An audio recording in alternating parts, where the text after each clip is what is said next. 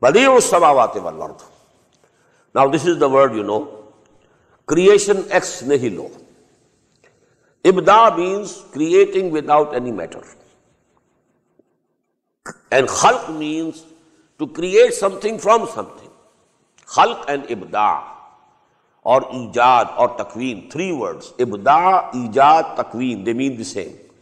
Khalq, ijad, ibda and takween means to create something out of nothing. This is bid'ah, ibda.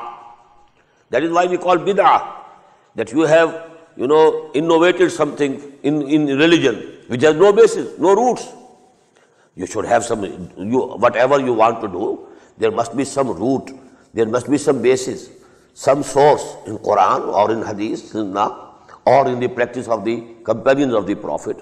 But if you are, inventing some other ceremony, some other ritual, which has no roots, so it is bid'ah.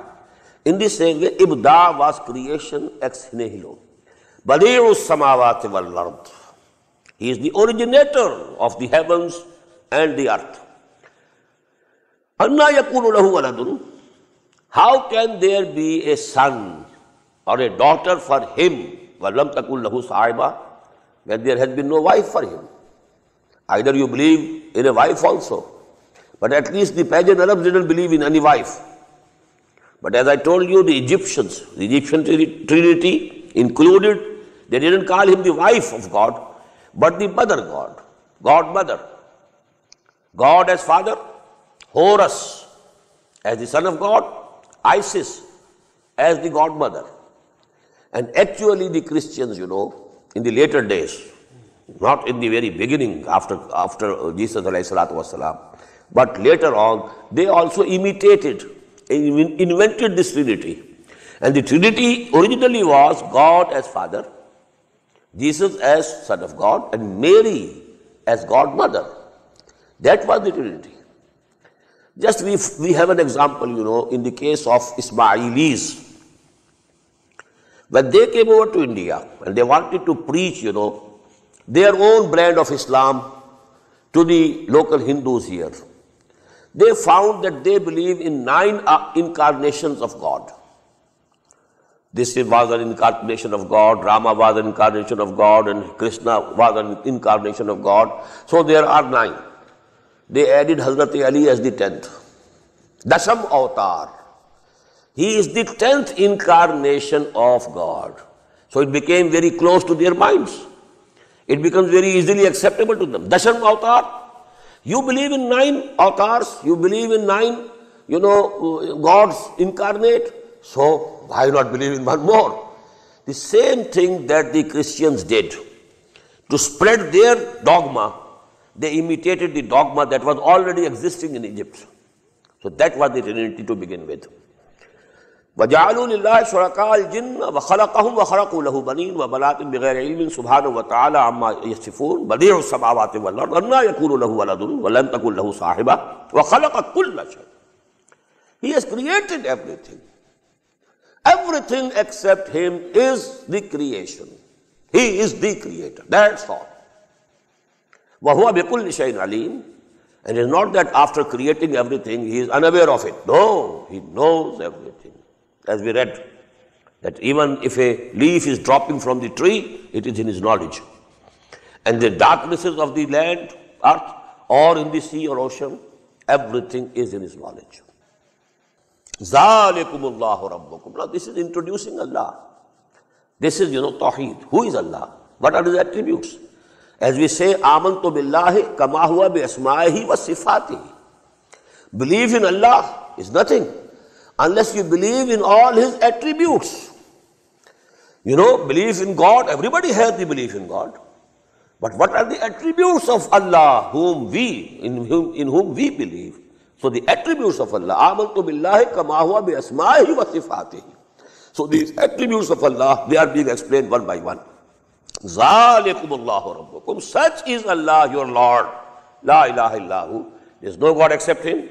خَالِقُ كُلِّ شَيْءٍ. He is the creator of all the things. فَعْبُدُوهُ.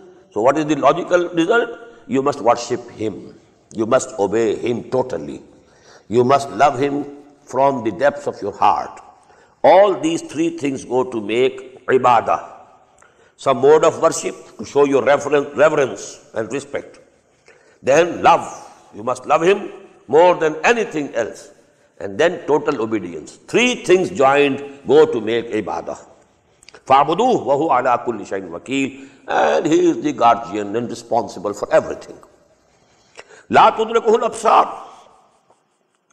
Sights cannot comprehend him. Our eyes, our sight cannot comprehend him. He is invisible. Our sight cannot comprehend him. لَا تُدْرِكُهُ الْأَبْصَارُ وَهُوَ يُدْرِكُ الْأَبْصَارُ.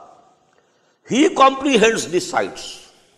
He is seeing you, but you can't see him. وَهُوَ اللَّطِيفُ الْخَبِيرُ.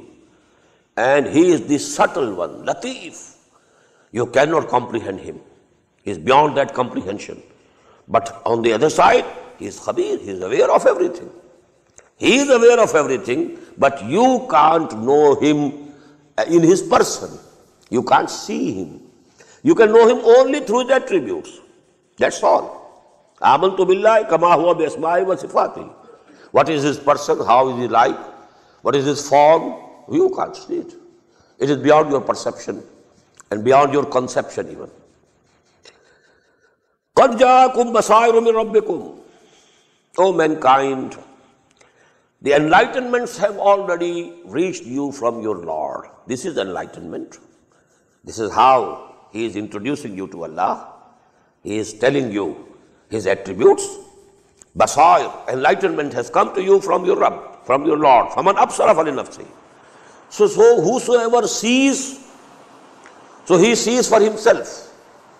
وَمَنْ عَمِيَ. And whosoever closes his eyes, becomes blind, doesn't want to see, فَعَلَيْهَا. So it is going to harm him and none else. وَمَا أَنَا عَلَيْكُمْ بِحَفِيظٍ. And I am not a guard over you or a watch upon you. And in this way we are rotating our revelations. We are changing our modes of expression. We are telling you things, the same things in various ways. وَلَيَقُولُوا. So that these unbelievers say, you have learned. No doubt you are a learned person. وَلِنُبَيِّنَهُ لِقَوْمٍ يَعْلَمُونَ. Even if they don't accept, they will accept that you have learned and you are a knowledgeable person. وَلِنُبَيِّنَهُ لِقَوْمٍ يَعْلَمُونَ. And so that we make it clear for those people who have the knowledge or who want to have the knowledge.